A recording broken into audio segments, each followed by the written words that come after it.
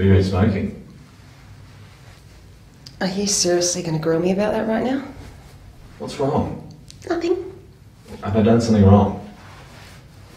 She's pretty. Who? Laura? Yeah, Laura. I think you described her as whatever. I don't remember. Why didn't you tell me you're going to LA with her?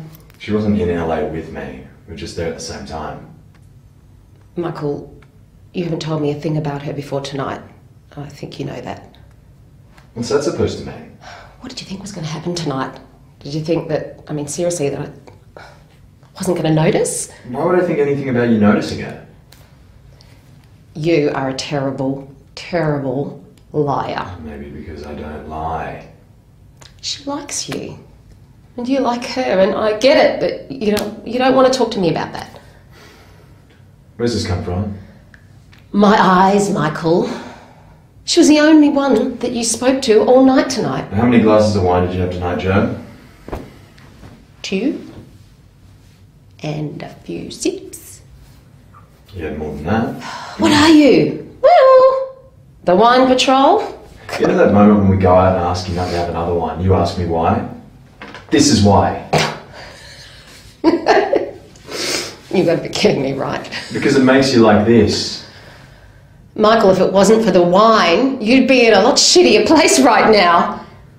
I mean, that's what, like, fucking 11 hours a day, maybe 5, 6 days a week. Oh, what's that? Let me count that. 60 hours. Oh, with her for over 3 months now. What does he think I've done? Go check my phone, Joe. Go check my email, my receipts. Go on. Not everybody gets caught, Michael. Has she told you that she's attracted to you? I don't know. Maybe Joanne. You know, I don't know the conversation go there. I bet it tried to though, right? I bet it tried to go there when you are in LA together. You have all these hours that you know that I don't know about with people that you work with. You go away doing your articles all the time. And have I ever given you a reason to stand there and feel the way that I feel right now? I mean, I looked through a window tonight, Michael, and I saw something that I just did not need to see.